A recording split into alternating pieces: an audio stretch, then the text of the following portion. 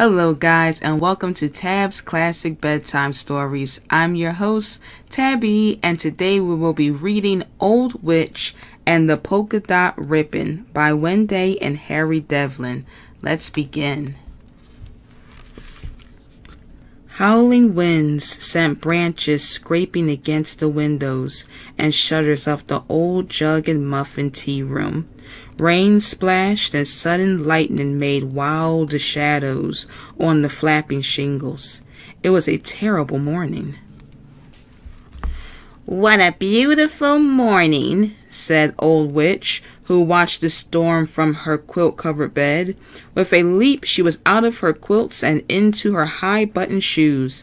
A quick look in the mirror told her that her hair was a fright, so she grabbed her pointed old hat and jammed it down on her head. She made a face in the mirror and slid down the banister to the kitchen. With a great deal of noise, she crashed into the kitchen door. "Bats!" she said.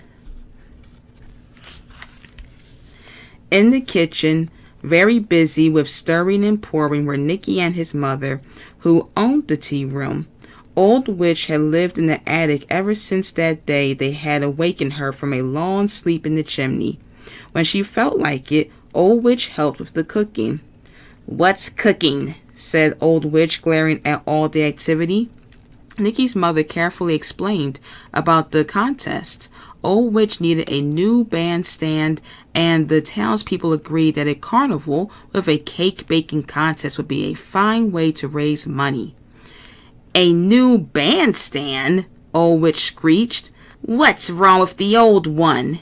It's got everything: spiders, mice, cobwebs, and bats."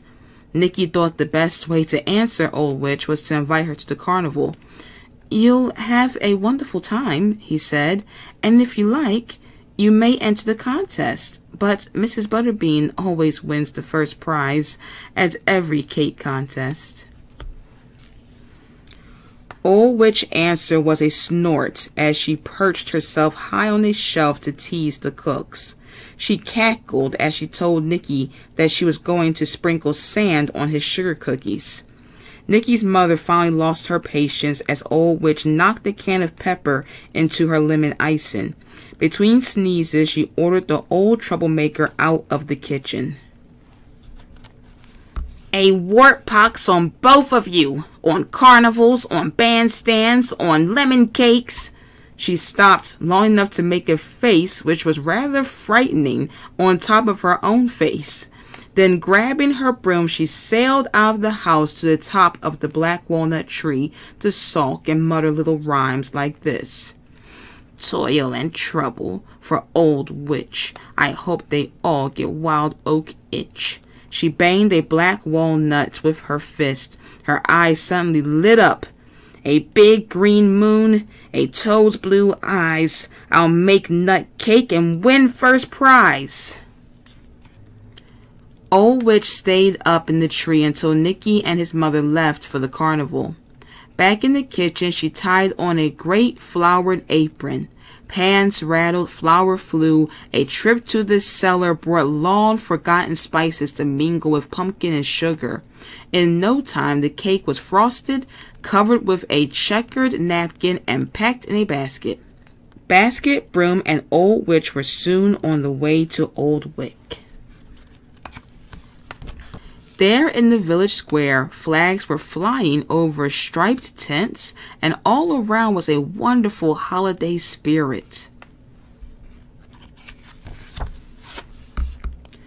Old Witch made her way through the crowds to the main tent. Sometimes her nose barely reached the tabletops, and once she almost had it caught in the cider press at the apple exhibit. Now at last Old Witch entered her cake in the contest and stopped to look about. Would the judges dare to choose someone else's cake? She hopped up on the display table to get a better look.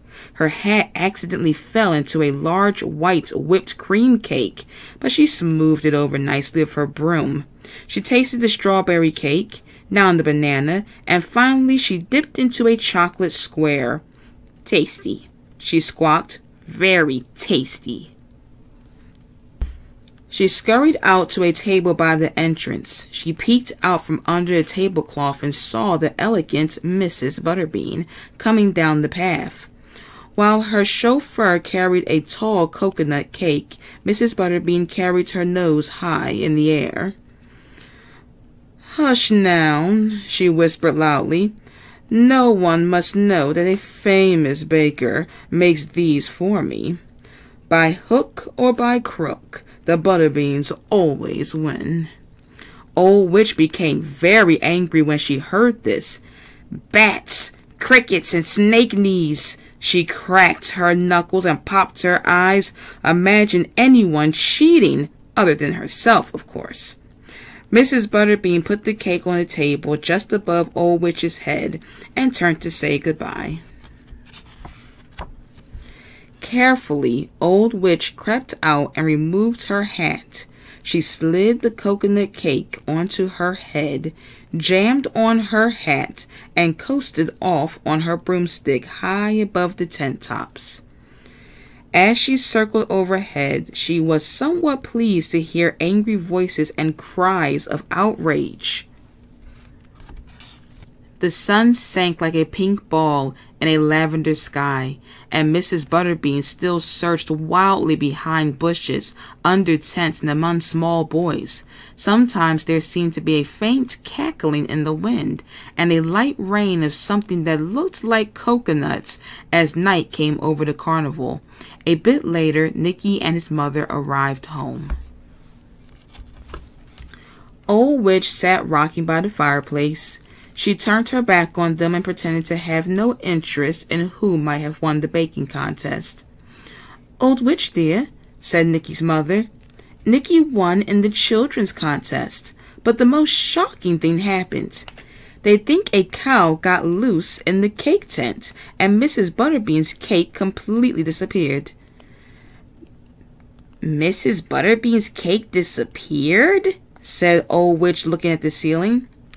"There was a strong wind today." She rose and glared at them.